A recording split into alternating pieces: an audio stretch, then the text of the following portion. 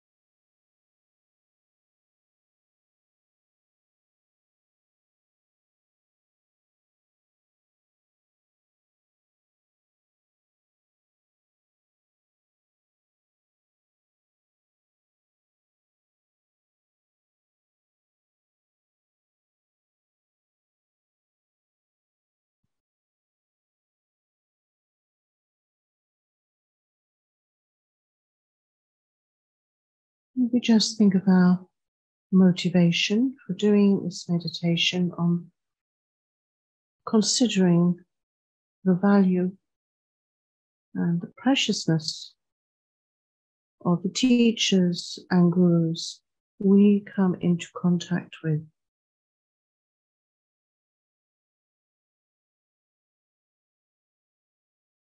And that may be literally meeting the physical emanation of a guru, teacher, or it may be through knowing about them. Like His Holiness the Dalai Lama, or maybe even Lama Yeshe, who you've never met but heard so much about.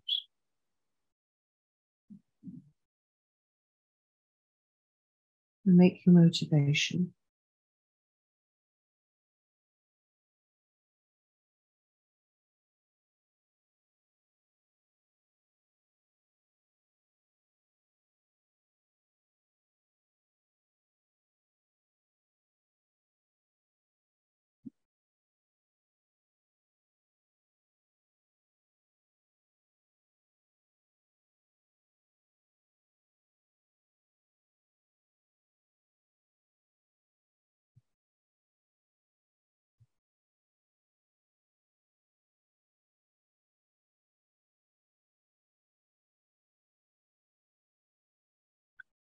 So one of the assertions in Buddhism is that the spiritual guide, the spiritual teacher, is kinder than all the Buddhas.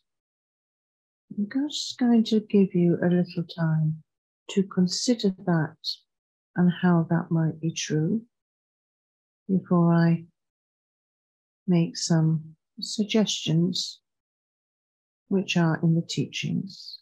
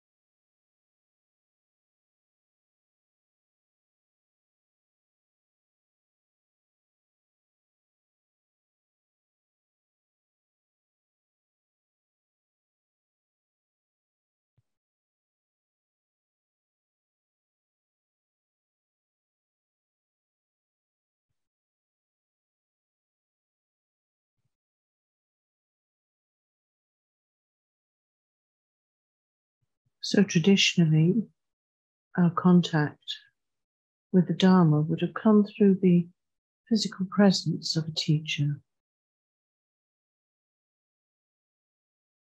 Nowadays, we might pick up a book, which most likely has been written by a spiritual teacher. Or we might watch them on something like YouTube, so we see them as a video emanation.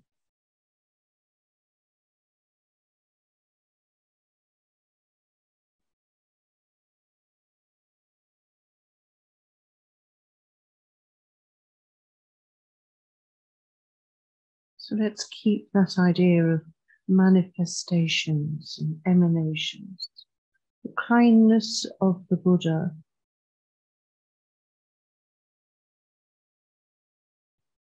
coming through the teachers.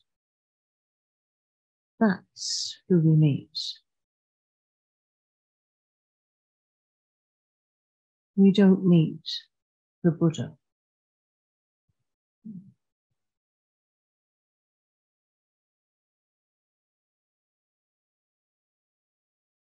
And in order to be our teachers,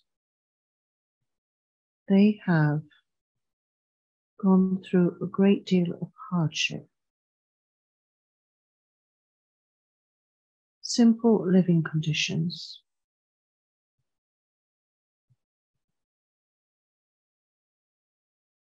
Hedonistic pursuits are out.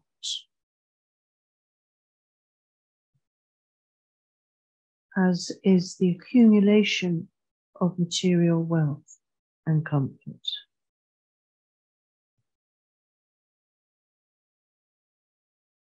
We have rigorous hours of study.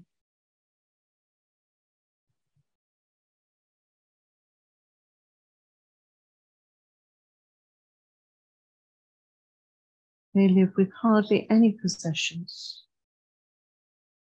just enough to survive and to learn.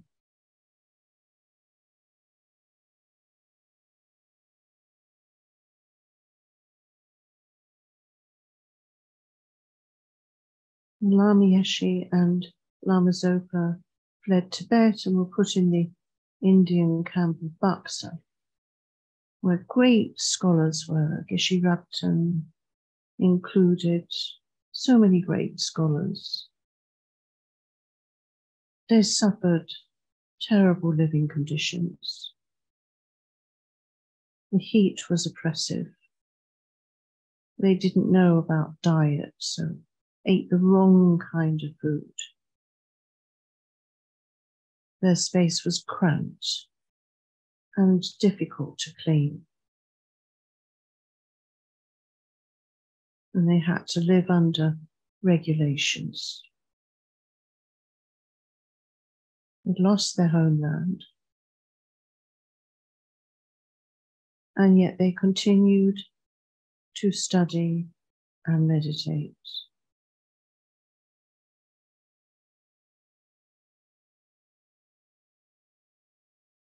And when they weren't studying and meditating, they recited prayers and texts.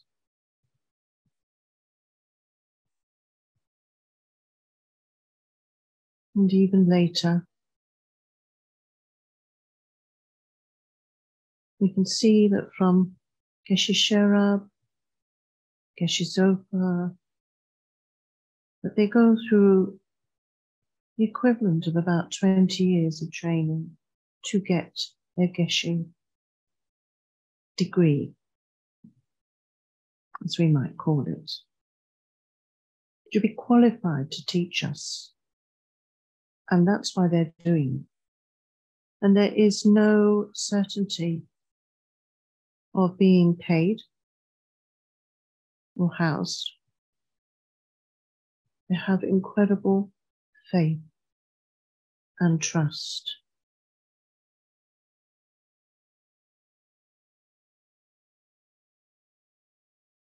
And somehow, through excellent karma, we met them.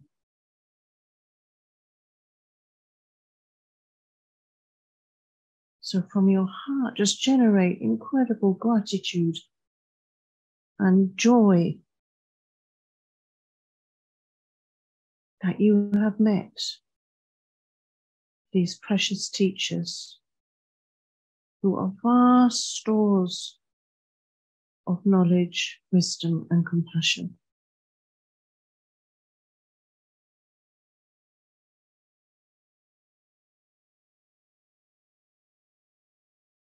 And the whole life is dedicated to transmitting the Dharma.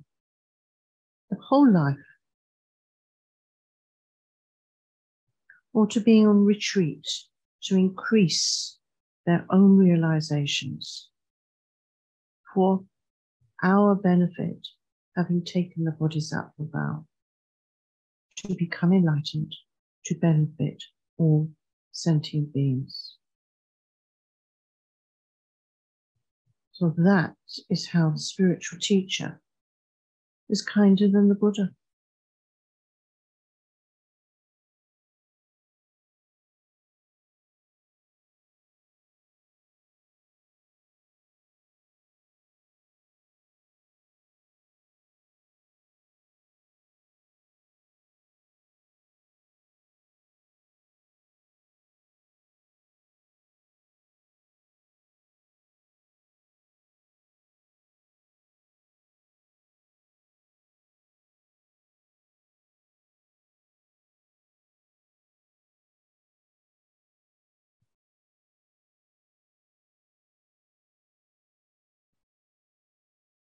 They are kind in teaching us the Dharma as lineage holders with the oral transmission,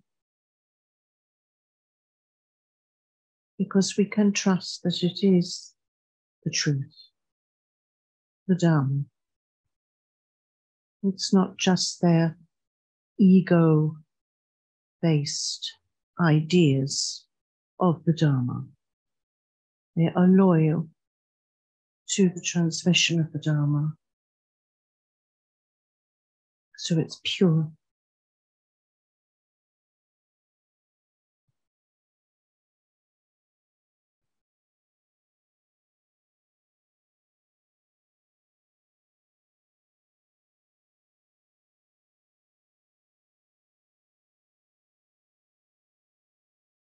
So they are kind in putting their ego to one side,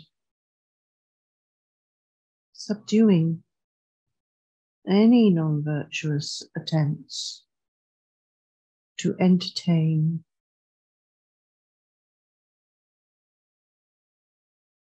or to show how brilliant they are. They just transmit the pure Dharma in an egoless way, in a way that will benefit us most. How kind, how incredible, so rare.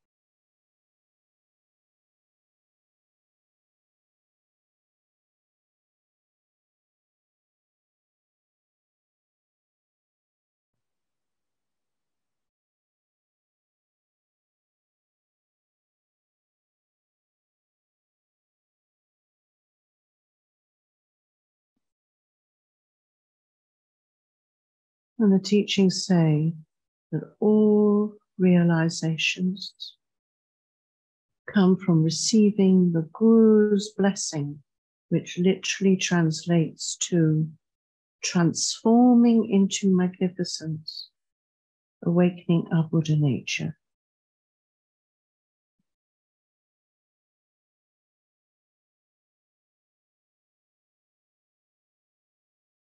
So when we listen to the teachings about the Guru teaching us, and how as a disciple or heart disciple or following one's Guru, we then receive realizations more quickly through having that blessing. There is a connection. The Guru's mind with the disciple's mind. Psychic connection.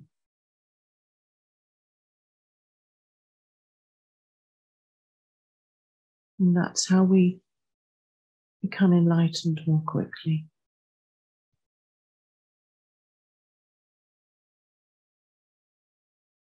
So not only are they traveling the world to meet us and to teach us the holy Dharma in all its purity, but they are just waiting for our minds to open, our hearts to open, so that they can psychically bless us. How incredible.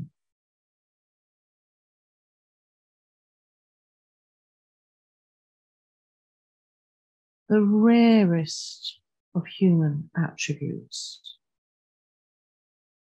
Not our mother or our father, in all their unconditional love, could do anything like this. In that way, they are kinder than our mother and father.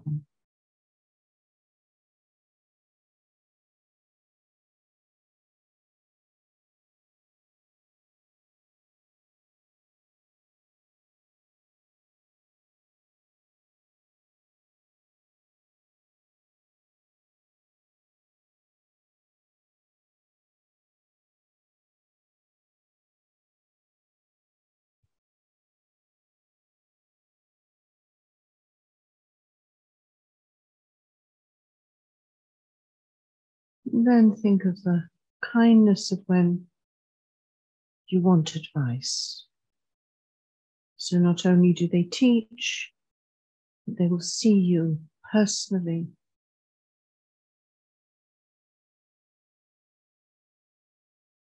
It is rare to come out of a meeting with your Guru without having received some kind of gift. They give robes, they give chocolate, whatever they have, whatever will make the connection and please you and help you.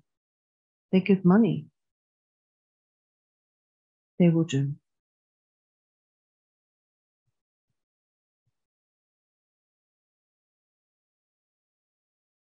And they will keep you close because you are family. You are spiritual family. You're so kind.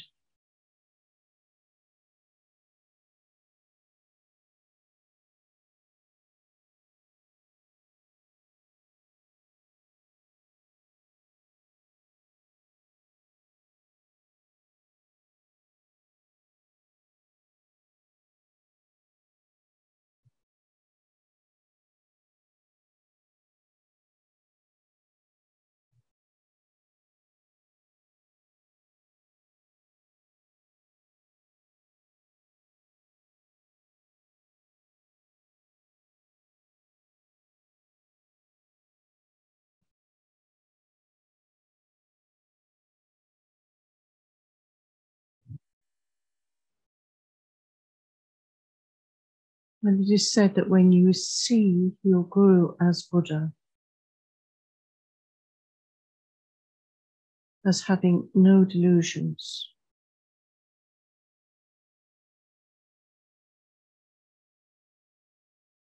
then you are seeing Buddha.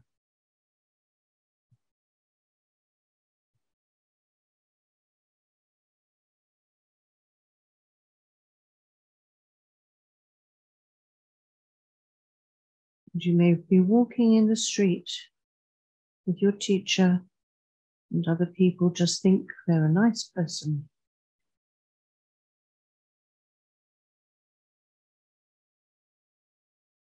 But you are receiving the kindness of a Buddha.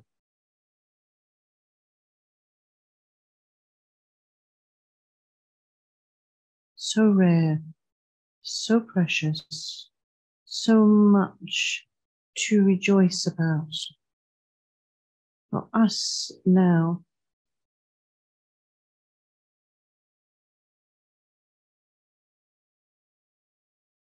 so you can make your own personal prayers in these sessions on Refuge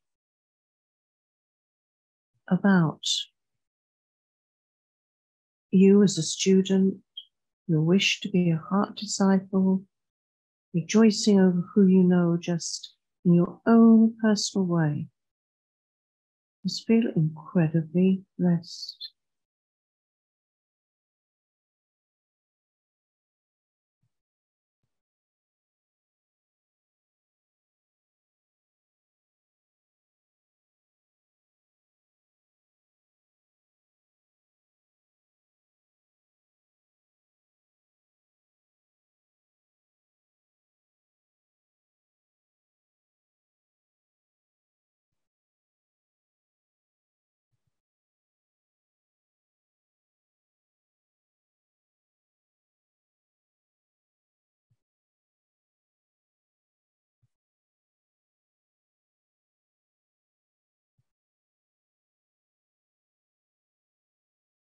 Very gently, in your own time, bring your meditation to an end.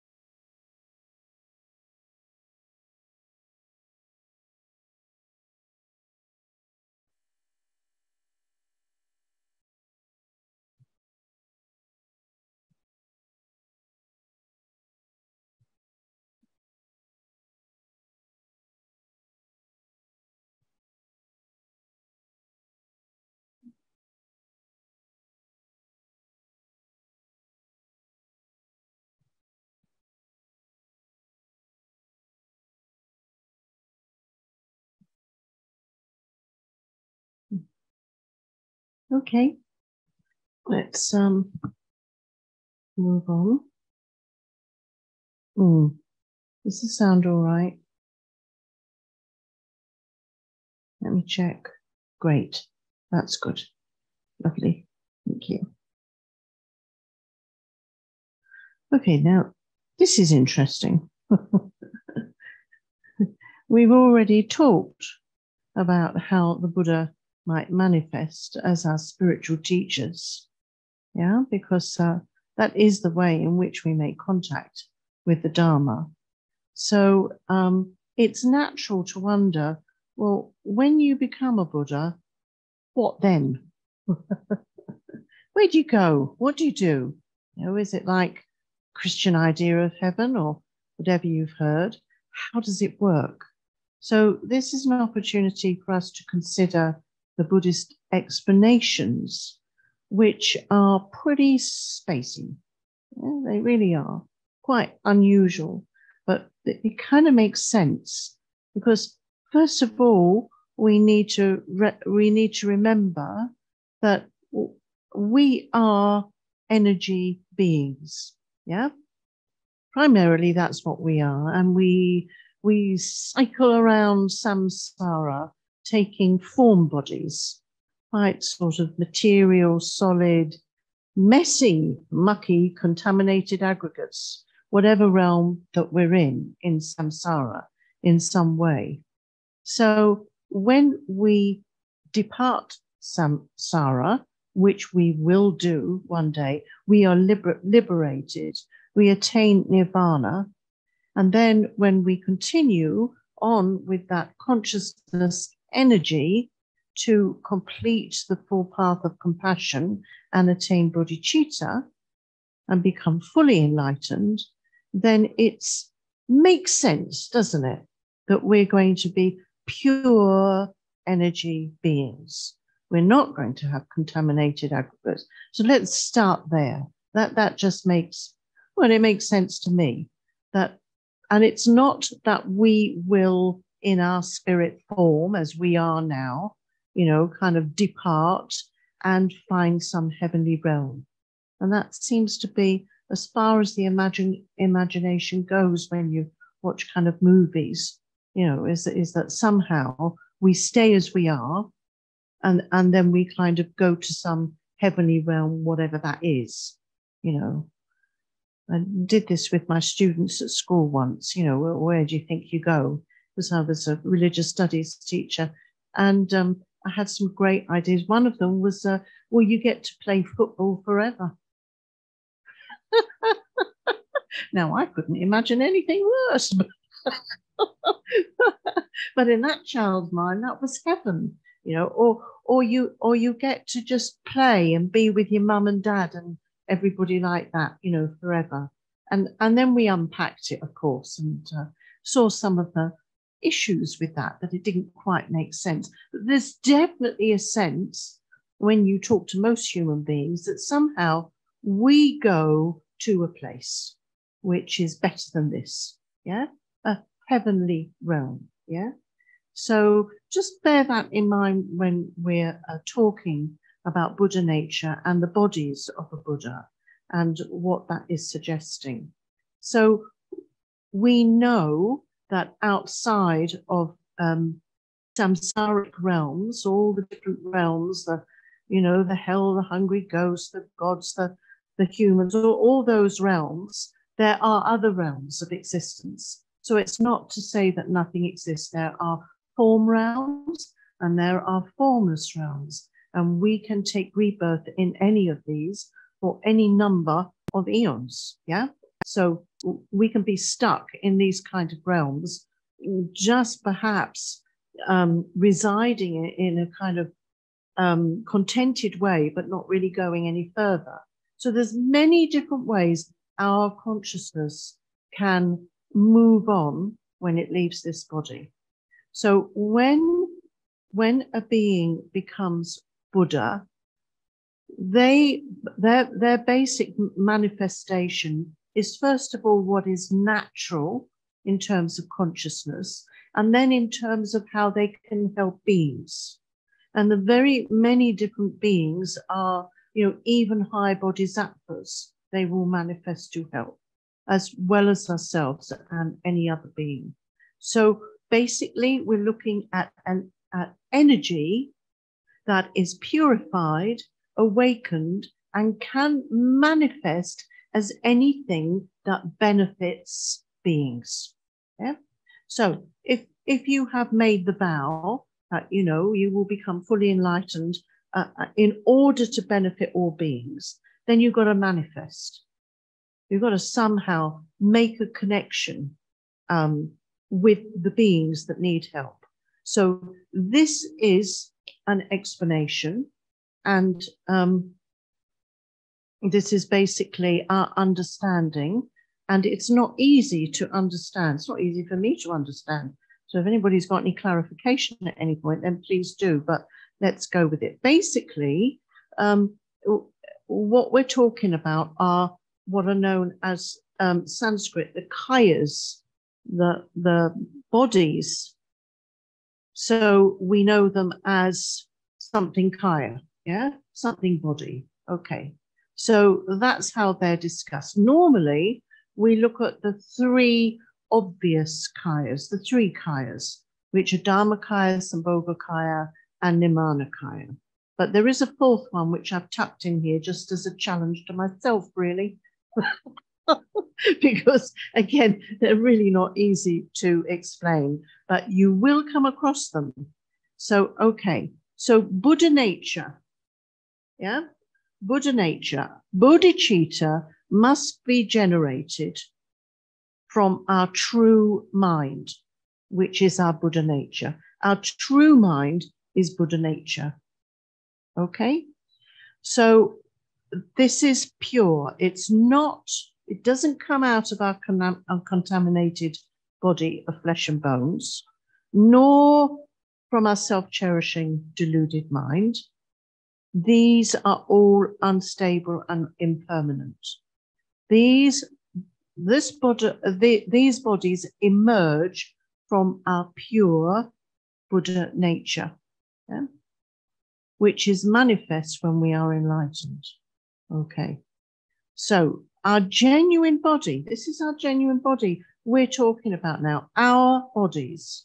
Our genuine energy body is perfect and complete, empty and quiescent. Yeah, that's how it's described.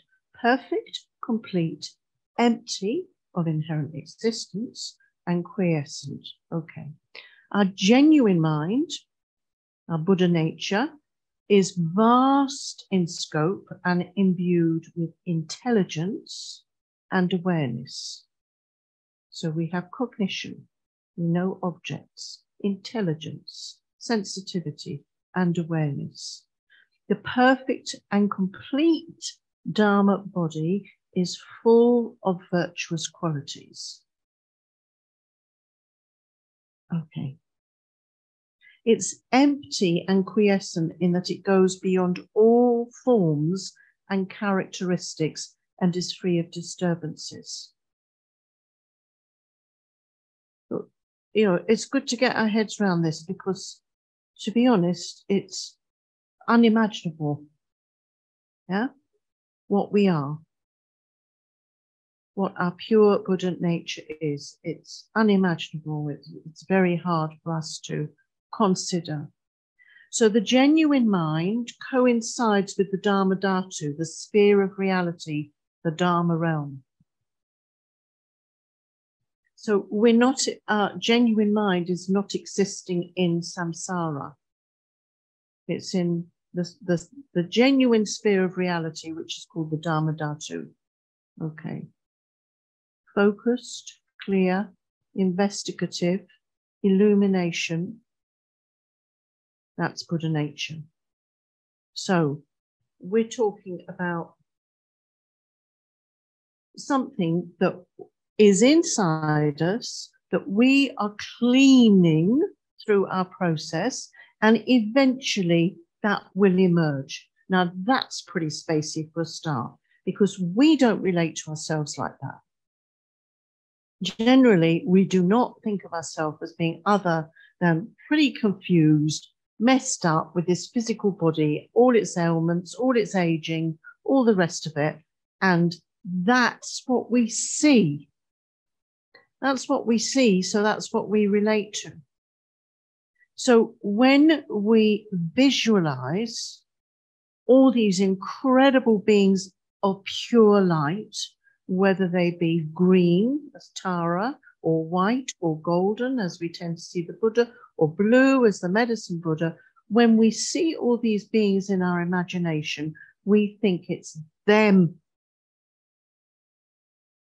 We just always think oh, that's lovely out there. That being is lovely out there.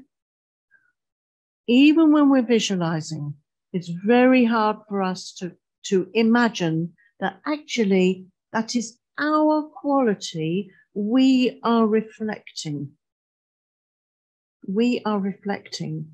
And when we do visualize, we're making a connection with our quality that one day we will manifest in the Dharma Dhatu, the sphere of genuine reality.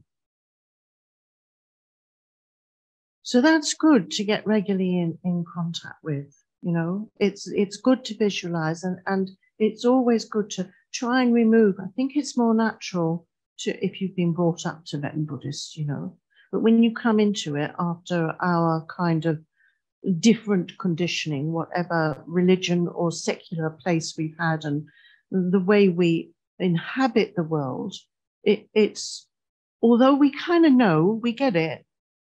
We're talking about outer and inner. We've been talking about that in the teachings on Refuge, but we still kind of feel that this, you know, the bodies of a Buddha is something that's nothing to do with us.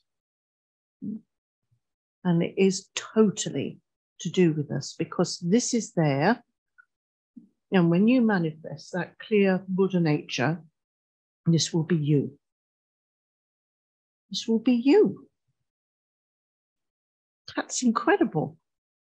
It's not a dream. It's not a hope. It's not a prayer. It's a reality, because we will all become enlightened at some point in some future. So what are we going to be? So here we have, okay, let me make sure I get some of these right.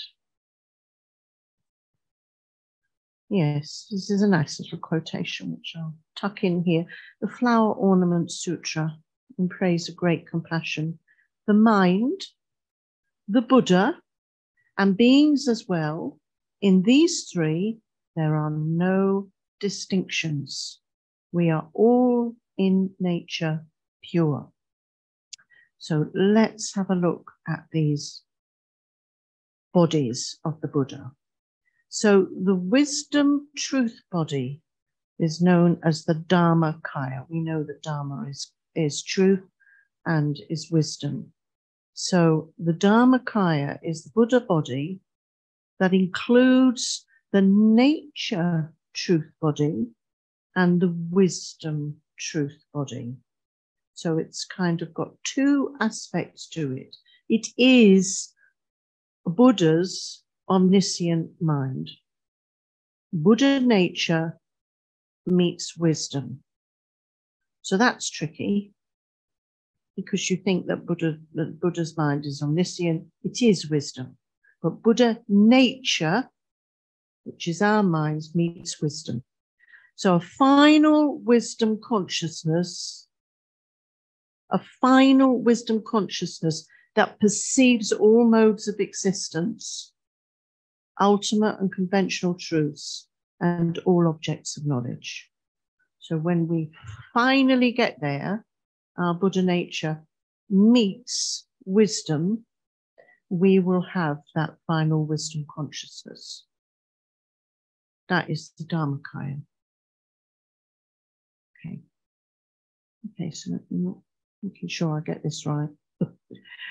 Now, this one isn't known so obviously. It's like the fourth one. The Sabhavika Kaya, or the Sabhavika Dharmakaya, as it's known. And this is the Buddha body that is the emptiness of a Buddha's mind, and that Buddha's true cessations. So it's like the truth body.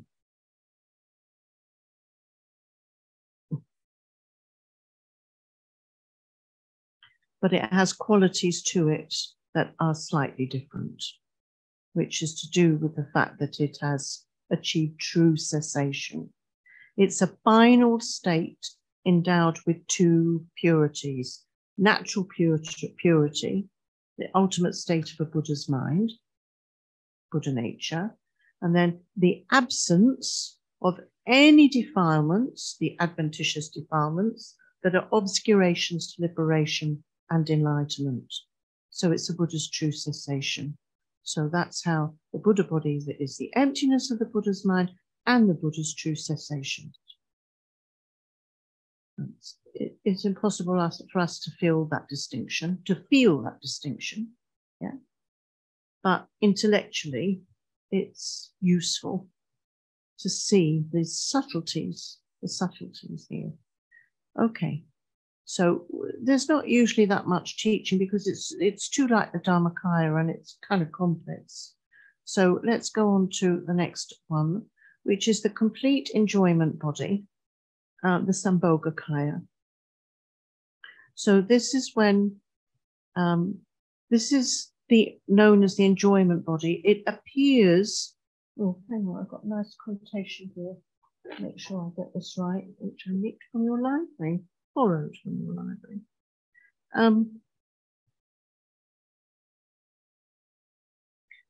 Is it Sambhogakaya? Let me just read this because it's the Buddha body of perfect resource or enjoyment body, the form in which the enlightened mind appears in order to benefit highly realized bodhisattvas. So we can't see it. Yeah, that's the Sambhogakaya. So it manifests in the highest pure lands where bodhisattvas are completing their path. And I don't know where that is, or whether it's a manifestation of mind, yeah? And to teach Arya bodhisattvas, so bodhisattvas who have attained liberation. And apparently their language is indecipherable to us. So it's something we as samsaric beings cannot make contact with.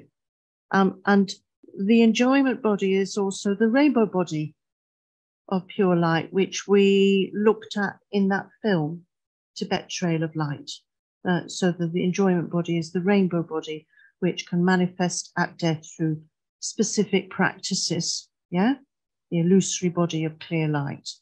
So it's a final form body, this is giving you the details now, possessing the 5 definite characteristics, which I shall read to you. The definite abode in Akanista, the pure realm, which we've just talked about, one of the highest pure realms. It is a definite body with 32 major and 80 minor signs of a perfect being. So you could say we're looking at the manifestations of Buddha that we see in Manjushri and Chenrezig and Tara, these light beings with their perfect, they all have the specific signs and marks of a Buddha.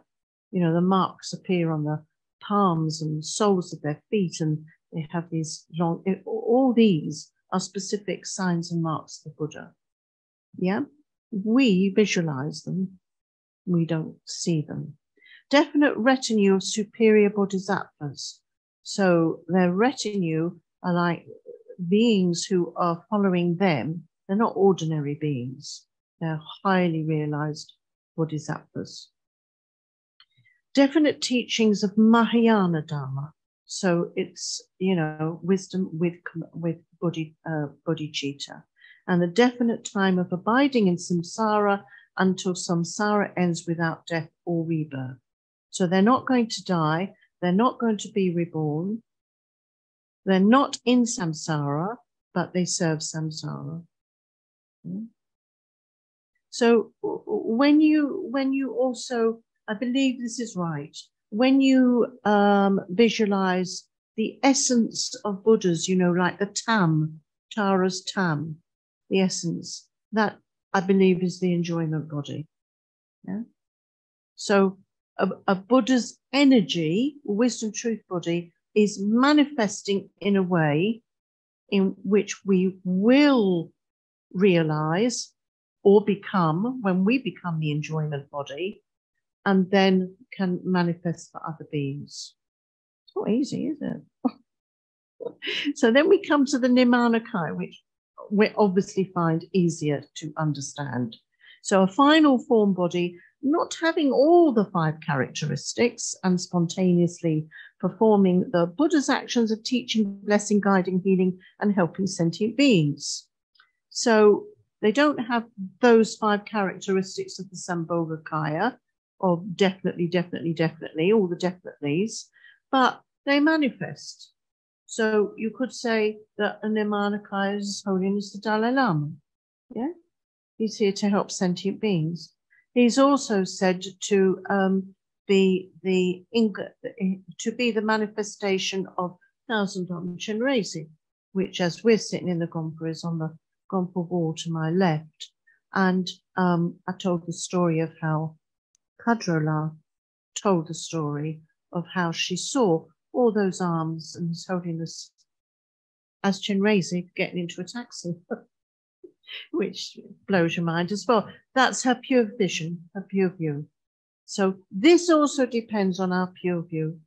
And I do know a few stories of people who have, you know, whoa, Manjushri appeared before me. You tend to get stories of great yogis who suddenly, you know, Chenrezig will appear to help them. They have realized high attainments. So that's like Nirmanakaya too. And then Guru Shakyamuni Buddha was seen as the supreme Nirmanakaya, the supreme emanation with all the marks and signs of a Buddha, and who performs the 12 deeds, the life stages of a Buddha. And those Buddhas with different names come back in different eons to perform the same 12 deeds to show the path to enlightenment. Yeah. And then, interestingly, in the Nirmanakaya, the emanation body, you get what are called the artisan emanation bodies. So these can be musicians, artists, guest actors, craftspeople who particularly manifest to benefit others. One could say there are many amazing artists who inspire, writers. I've told you before that I think Shakespeare was a Nirmanakaya of the Buddha, because his teachings in all his writings just are incredibly Buddhist. You know, his teachings on death and impermanence and this, that, and the other. I'm not just being English here. When you study him, it's like, wow, how did he know all this stuff? He was only a young man. Anyway, that's just my thing. We don't know. That's the thing. And it can be, they can manifest as different things for different people. So it might be a bird singing in a tree that suddenly makes you realize something. It might be a rock that you trip over as you were thinking how wonderful you are. And it's, you know, you go, oh, that was pride. It can be in any way. So there are these wonderful teachings on see everyone as Buddha. You know, Meet Buddha on the Path, that's the book, isn't it? You know, that any being, any object can manifest as Buddha to guide us and help us. So when we meet people, we are also encouraged to have pure view. So we don't only see the Guru as Buddha, but we practice seeing people, particularly those who are giving us a hard time, as Buddha, because they're changing our minds if we are open to what they're offering us. We just don't know. We just don't know who is Buddha. So the incarnation emanation body, any incarnation. So Lama Kunchok is an emanation, is a Nirmanakaya. Yeah. Any incarnation or inanimate form the Buddha may take to benefit beings. Okay, And finally, a little bit about what's known as the Rupakaya. This is the body in which a Buddha appears to sentient beings. It includes the emanation and enjoyment bodies like deities. It's any Rupakaya is even a Buddha statue. You know, if an Arya being sees a Buddha statue, they see Buddha. Now, a dog sees a lump of metal, we see a statue. If you have pure view, if you've realized emptiness, then any form that appears to be that is representing Buddha is Buddha.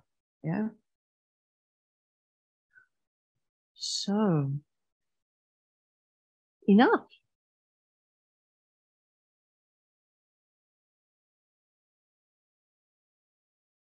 So what I could do with at this point is questions, which I may or may not be able to answer, but at least we can have some questions about this if there's confusion or misunderstanding, and we'll try to clarify amongst us.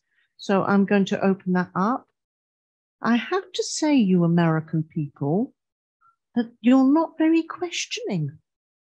I've been in countries where I spend half an hour on answering really difficult questions. You've all been very kind to me.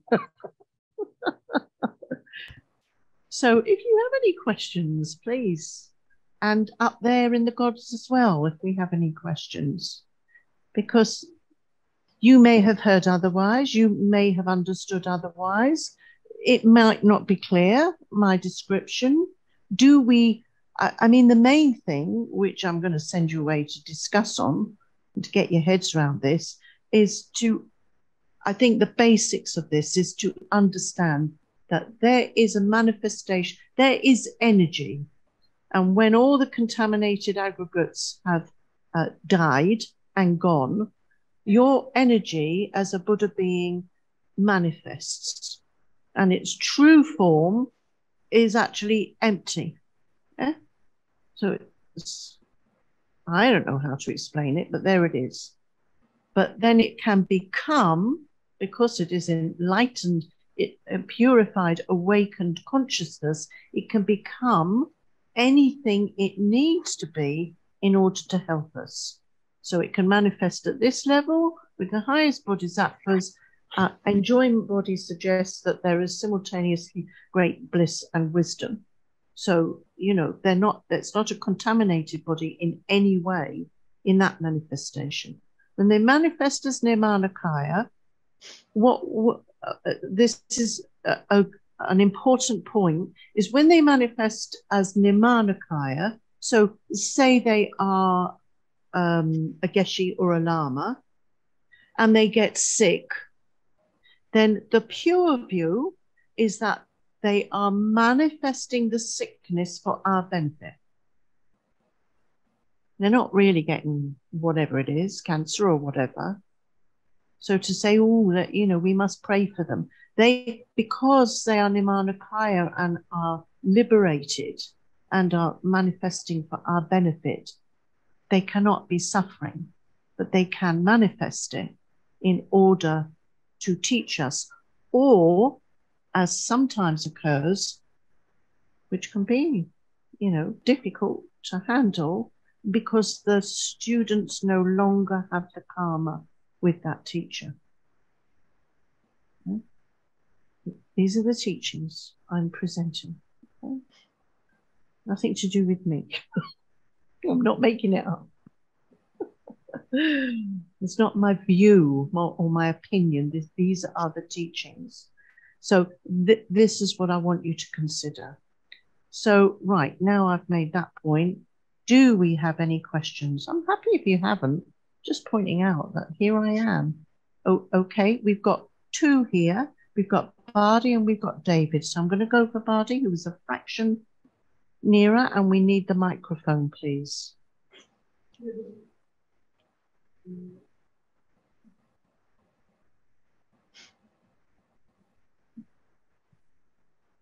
I'm a bit, right.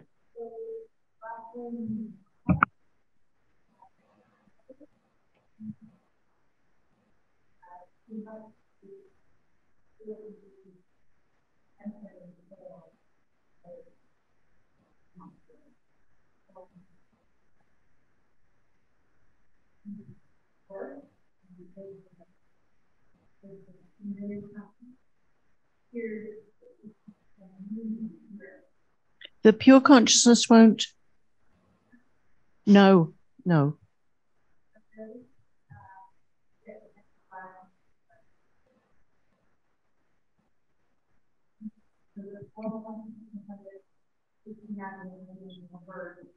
Yeah.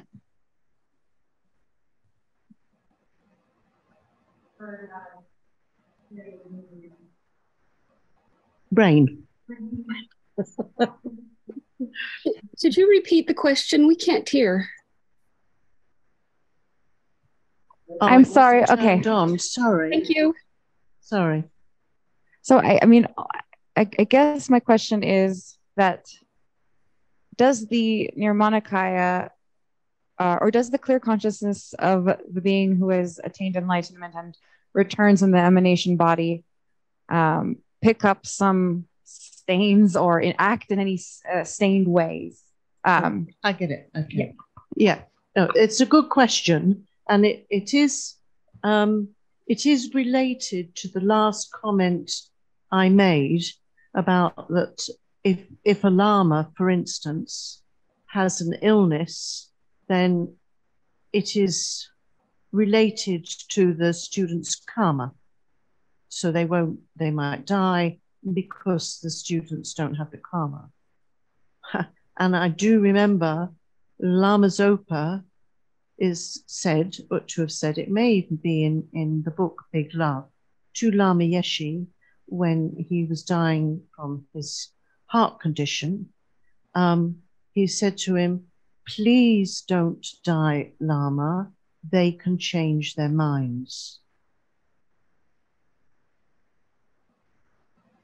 Yeah. Referring to the schism, because it was just after the schism. Okay?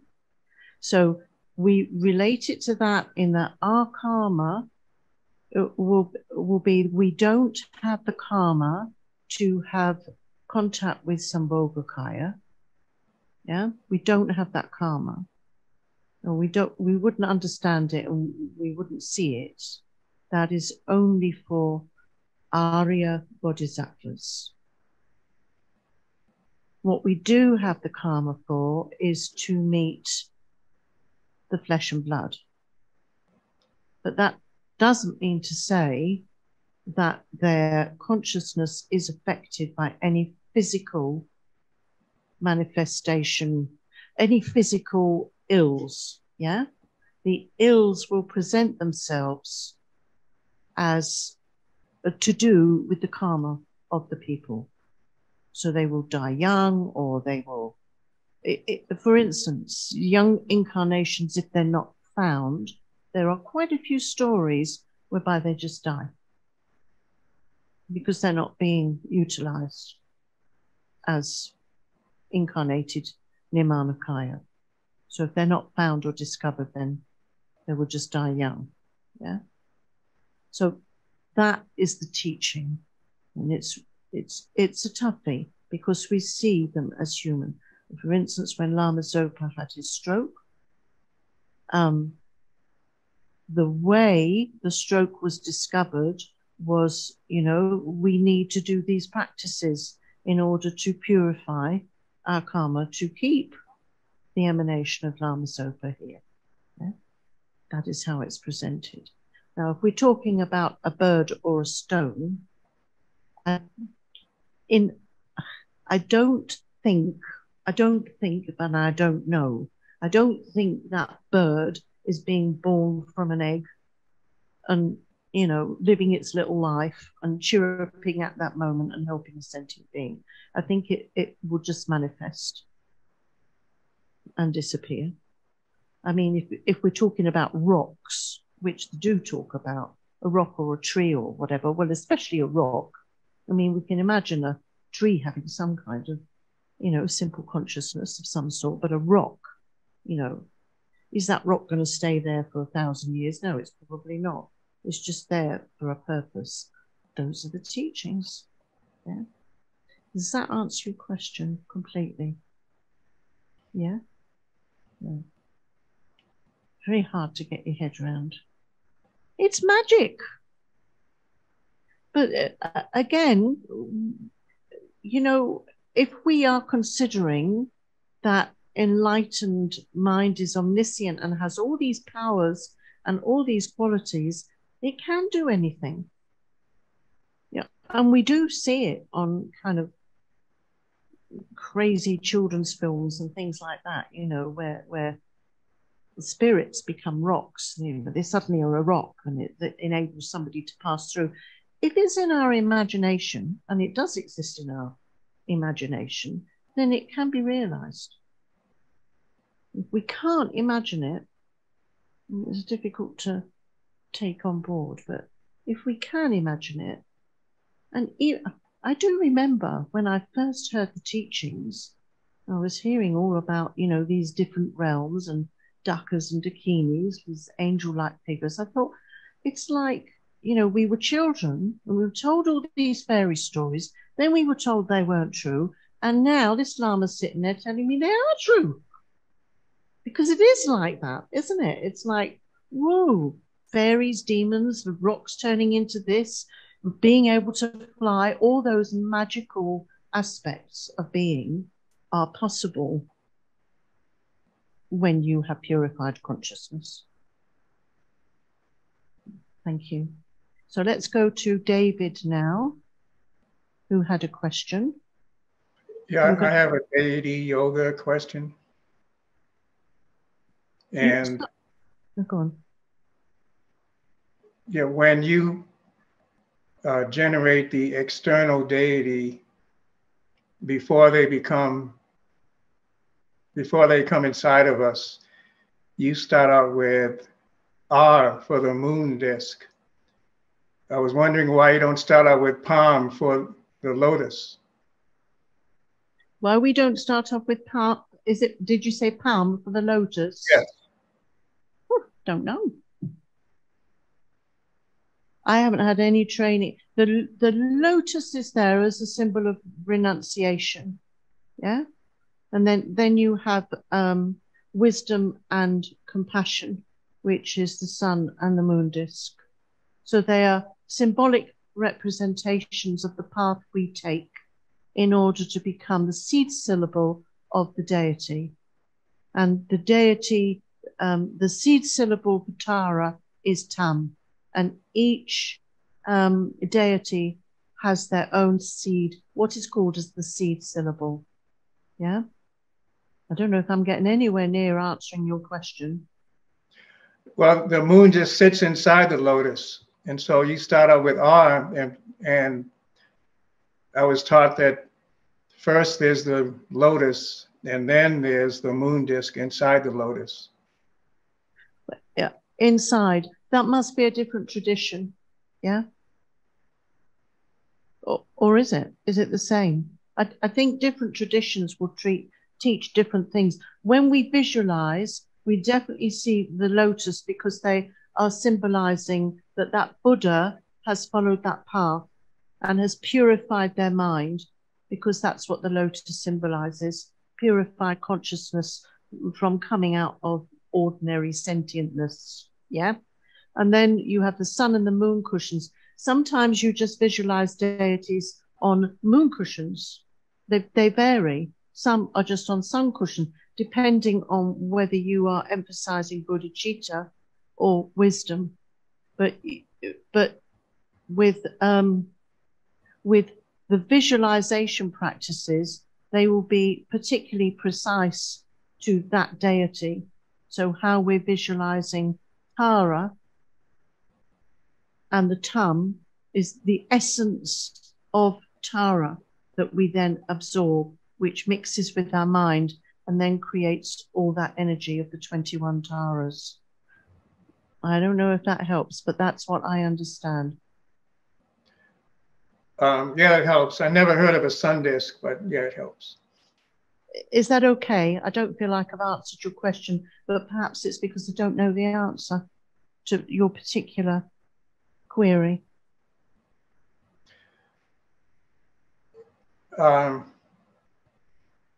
Yeah, thank you. Okay. Simpler to As say I said, thank you. in the sadhana, Lama Zopa Rinpoche, he's the one who taught me that sadhana, and he started out with the lotus disc. I mean, the lotus. Yeah. Well, that's Lama Zopa. Then it's right, isn't it? But, you know, different sadhanas at different times, even Lama Zopa, he will emphasize different things. So I think for you, David, just go with the sadhana, what it's suggesting that you visualize. Yeah? But in the Tara sadhana, as far as my memory goes, we don't visualize the lotus. Thank you. Okay, thank you, thank you. Tricky one. Okay. Any other questions? Okay, well, this has clearly blown your mind. It is interesting, fascinating. I want you to have a good discussion on this. So it's 3:10. So we'll go till, do you want a break? Listen to me, do you want a break? Would you like a short 5-minute break?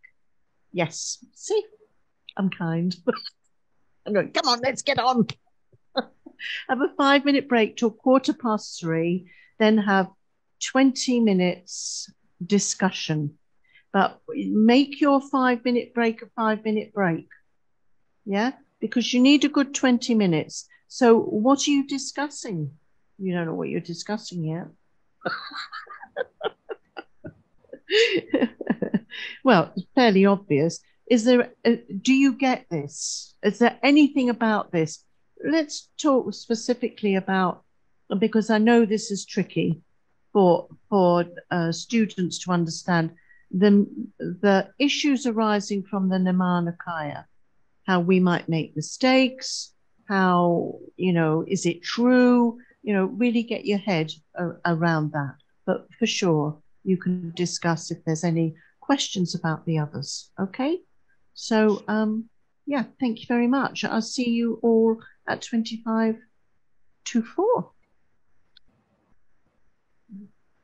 Okay, so let's formally go to our little groups now. Did you have 2 groups up there in the sky? Yeah?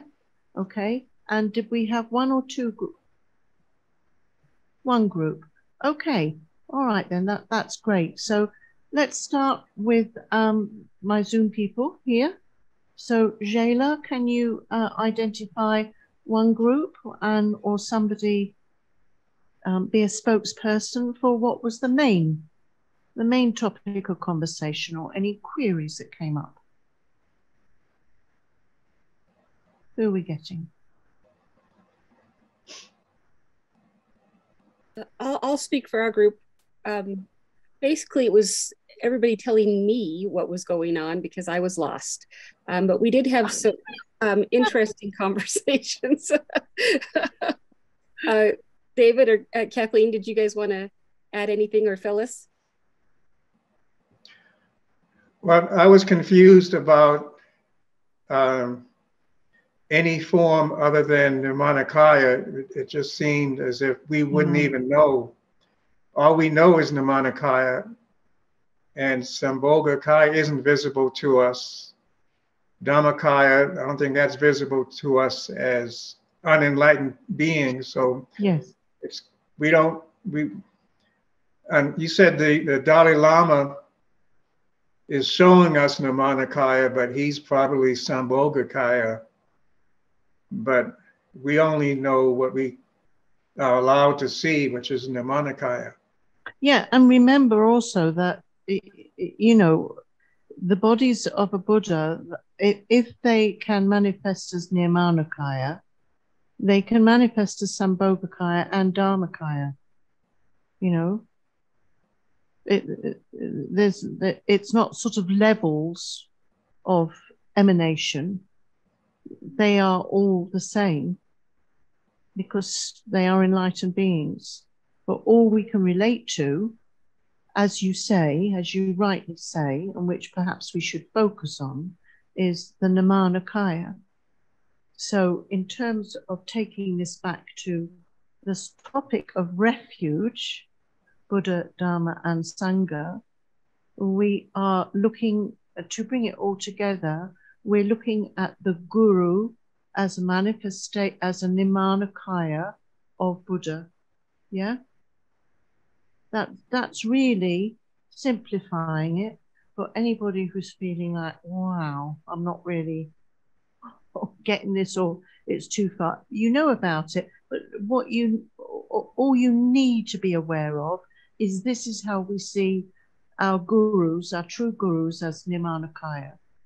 So, for instance, when we were watching that film, some of us, last night, or when you will be able to watch The Unmistaken Child, you have a very clear process of what happens in the Tibetan monastic world when a high Lama who is realized passes.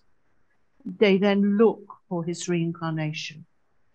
So they are definitely emanations because they are controlling their consciousness at the time of death into a body which will be of service to sentient beings. Yeah. Now, one thing you could say, and it's a query to me, is that child, which some of you haven't seen, I know, but the child definitely appeared to be upset when the mother and father were leaving. Yeah. So then we go. Now, some of us will go, well, that's a manifestation for human beings. And others of us will go, well, when you take rebirth into a physical body, and this comes back to my friend Bade's question, when you take rebirth, you are subject, this is a view, you are subject to some of the emotions and contamination of that body you take on. Yeah? That's one view. Because one of the explanations of going on the bodhisattva path, which is extensive, you know, there are 10 bhumis, I believe, levels. So, and some bodhikaya can appear to you. So it's incredibly pure-minded. But if you are committing to taking rebirth for the benefit of sentient beings, you are having some kind of residual karmic experience because you're in a physical body. Yeah? So you're actually continuing to be in samsara, but out of samsara. Yeah? So Nirmanakaya is, we have to take it in a way that works for us, because there are different views and because it is so difficult. But that's the way we connect Buddha through to the teachers that we meet. And that is what was being represented in that film. And what is great is that Geshe Zopa is going to be here, and you can ask him. And he will definitely know better than me, okay? Because he's part of that. He understands that perfectly. And he will give you that view. He will give you, you know, the view. Yeah. What I'm doing is I'm going, yeah, well, you know, you're meant to have this view, but some of us think this because, you know, we're not in that we're not in that setup. We're not in that pure kind of Tibetan Buddhist setup. We're mucky in samsara, really, with difficulties with our faith. Definitely, yeah. So each of you can go at it with your own view that's comfortable. And as I always say to everybody who's struggling with certain aspects of Buddhism that they never expected to have to take on, You know, they went into it for stabilizing the mind or peace and contentment or because rebirth can come. They never expected to get all these kind of layered teachings of manifestations, etc., etc., to just put it to one side and think, okay, that's fine. I'm doing this. That one I respect because I'm ignorant. I'm not going to challenge it because greater beings have taught this. Yeah, and just leave it. Well, at some point, when it's necessary, you can come back to it. You know, one thing that came up, you were talking about people emanating in Nirmanakaya form as far as the artisan was concerned. So if they do that, I was thinking about Coltrane and Bach. Would they have been Dharmakaya or Sambhogakaya? It's all the same. Okay, we don't want to separate them. They're all the same thing. Yeah? So if you've got an Nirmanakaya, it is a Dharmakaya. Who can be a Sambhogakaya? Who can be a Nirmanakaya? It's enlightened energy, which is manifesting in different ways. Yeah? But you will experience them as Nirmanakaya. That's our way of understanding their energy. Yeah? Does that make sense? Yeah. It's the same thing. You know, when you do certain practices, you dissolve into the Dharmakaya, and then you take rebirth as the Sambhogakaya, and Sambhogakaya takes rebirth as Nirmanakaya. You know, in certain tantric practices, that's what you do. You're all the same thing. You're just manifesting yourself in different ways for different purposes. So yeah, Bach and Coltrane sounds good to me. Definitely. Let's move on. I'm conscious of time. Do we have any other? Did you guys come up with it? Yes. Is there any other questions or statements? I'm losing track now. Or have you been represented in the Gompa? You've been represented. Do we have one more group up there, I think, who hasn't been represented or said their bit? Do we, Shayla? For our group, yes, but the other group with Erin and Charlene and Barbara. Barbara, why don't you speak for us? You're a good speaker. Charlene. Oh, no, you don't want to speak. Who wants to speak? Shayla? No, Barbara. Barbara needs to speak for us. Barbara, there you are, down there. Quietly trying to get out of it. Okay, Barbara, let's hear from you. Wow, we had a lot to talk about. For me personally, this has always been unbelievably confusing. And today is the first time that I really think I got a little bit. It's making sense to me. So some sense, good. So for me personally, thank you. It has really, really been a difficult concept for me. It is a difficult concept. It is. I guess it's quite an advanced refuge course, this, because I don't think you get it in the Discovering Buddhism module. But my assessment is that the majority of you are actually quite experienced Buddhists, and look at you. But you've taken refuge. You've been practicing, and therefore, you know, the main topics of refuge we did yesterday. Guru devotion is vital to understand and get a grip on, I think, when you're taking refuge in the Tibetan Buddhist tradition. And the bodies of the Buddha kind of connect, you know, our ideas about how we see the Guru, because it's very much connected with our understanding of Nirmanakaya, yeah? That they can be Buddha. They can be manifesting as Buddha. Okay, well, I thank you, and I'm going to knock that discussion on the head now, because I would seriously like to finish with a short visualization meditation, bringing our refuge practice all together, and then some dedication prayers. And if you are sitting there as an interested observer, Nobody is forcing you to say the prayers, but I think you'll enjoy the visualization of the Buddha, yeah? As we call him, Guru Shakyamuni Buddha, yeah? The teacher, the spiritual guide who manifested for us. And that's the Mahayana view, that he wasn't a normal human being.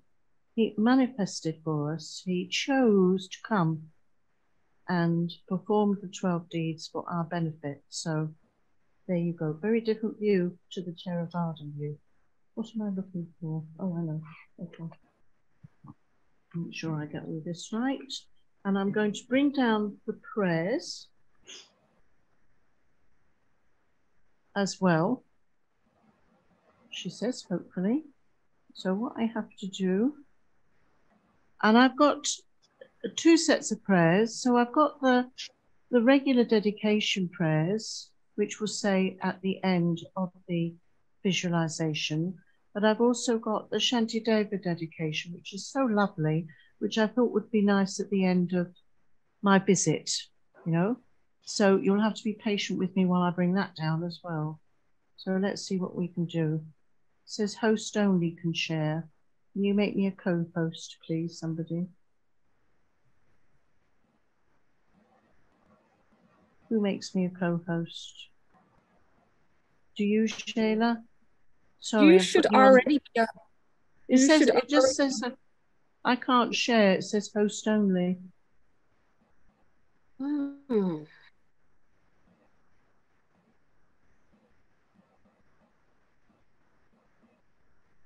How interesting. Yes, it is very interesting. We're nearly there with technology. Just make me host instead, Venerable Dondrup says. Okay. Right, brilliant. There you go. So we want, well, now I've lost the ordinary dedication anyway. Oh, well, we'll do Shantideva's dedication. I think when I did that magical thing at the beginning and got rid of it, I got rid of it. Oh dear. So I'm going to put this up and then we'll do that. It's very lovely anyway. Okay.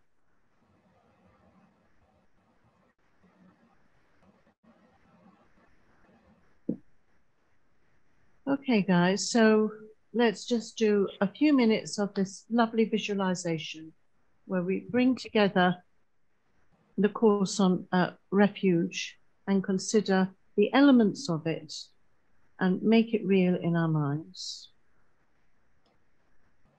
So it's a nice deep breath and relax.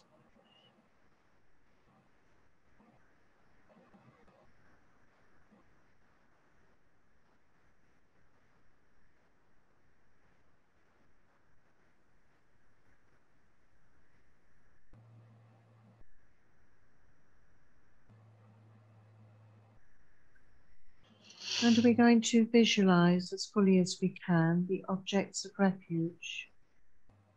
So we're starting with the visualization of Guru Shakyamuni Buddha.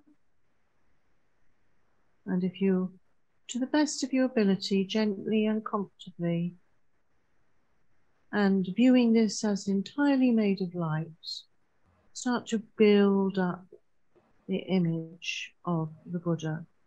We can start with a wonderful throne, completely encrusted with precious jewels.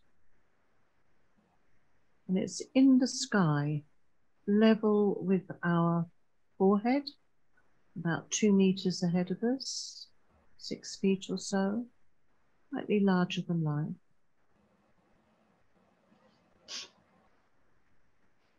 And this glorious throne, at each corner are 2 mystical, magical snow lions holding up the throne.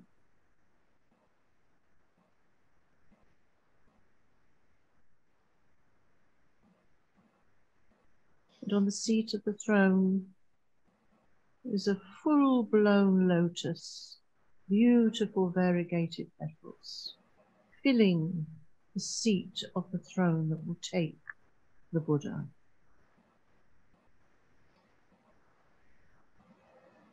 And on that is a sun disk with a moon disk on top. We talk about disk. We are representing wisdom and bodhicitta and renunciation with the lotus. So out of that has come this incredible consciousness, entirely made of light, golden and white, and then seated upon that glorious moon cushion is the Buddha. He's golden in color. He is seated in the Vajra posture.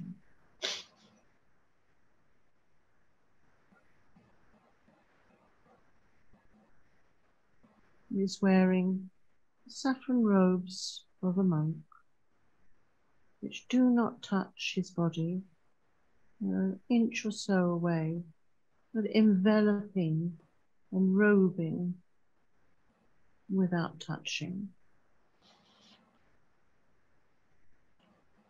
There's all the marks and signs of the Buddha. We particularly notice his blue-black hair coiled on top of his head with the ushnisha at the crown of his coiled hair. His hair coils individually to the right.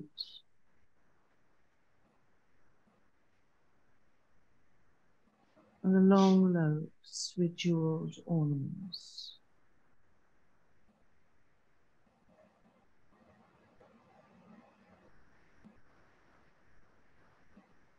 And his hands can rest in meditation mudra in his lap with thumbs touching, palms upturned.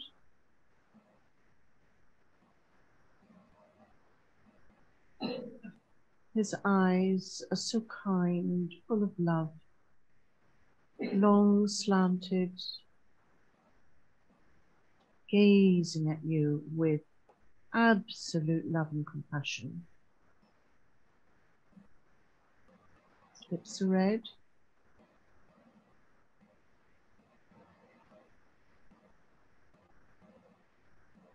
Just let him sit there and glow. All that golden light is falling all around on you and on all sentient beings surrounding you. If you can do that, do that. Mother, father, sister, brother, all the females to your left, all the males to your right, people behind you, beyond you, all 8 billion of us, and then all the other sentient beings. Just fill the space. Imagine. And there we are.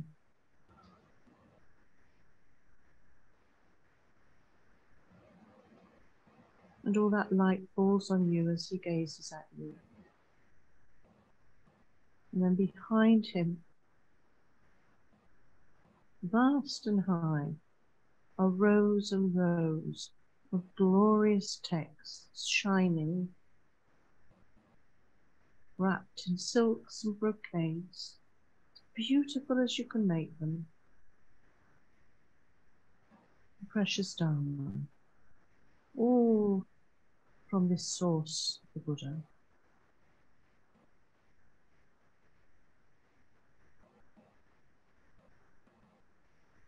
And then surrounding him in the sky, all the bodhisattvas, including any of the deities that you know of and love, like Tara, Green Tara, Thousand-Armed Avalokiteshvara, Manjushri,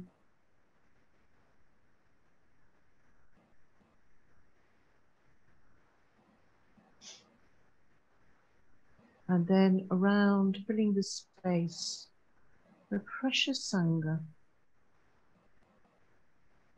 the unimaginably kind teachers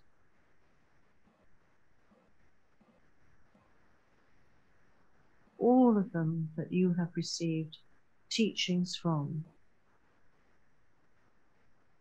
Refuge Lamas,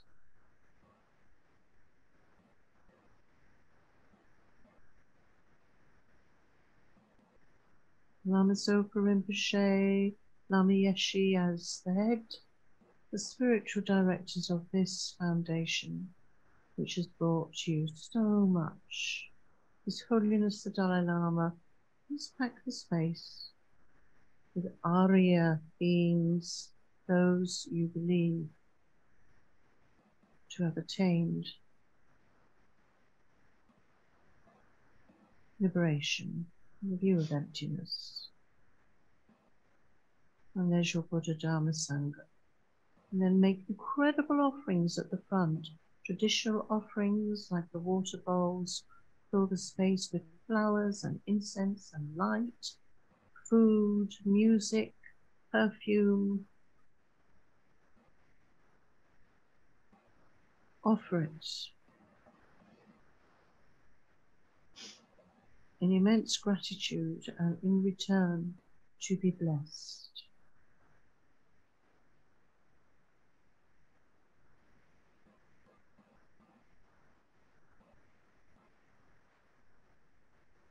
And as we feel the blessings of Guru Shakyamuni and all the Sangha, and the blessings of the Dharma come towards us in the form of golden light, pure, untainted, we can say Shantideva's beautiful dedication prayer, along with all the sentient beings in the space around us, all the people who have attended on Zoom, and all the people in the Gompa. Just let us all be there, saying this from our hearts. May all beings everywhere, plagued by sufferings of body and mind, obtain an ocean of happiness and joy by virtue of my merits. May no living creature suffer, commit wrong, or ever feel ill. May no one be afraid or belittled, with a mind weighed down by depression. May the blind see forms and the deaf hear sounds. May those whose bodies are worn with toil be restored on finding repose. May the naked find clothing, the hungry find food. May the thirsty find water and delicious drinks. May the poor find wealth, those weak from sorrow find joy. May the forlorn find hope, constant happiness and prosperity. May there be timely rains and bountiful harvests. May all medicines be effective and wholesome prayers bear fruit. May all who are sick and ill quickly be freed from their ailments. Whatever diseases there are in the world, may they never occur again. May the frightened cease to be afraid, those bound be freed. May powers find power, and may think of benefiting each other. For as long as space remains, for as long as sentient beings remain, until then may I too remain to dispel the miseries of the world.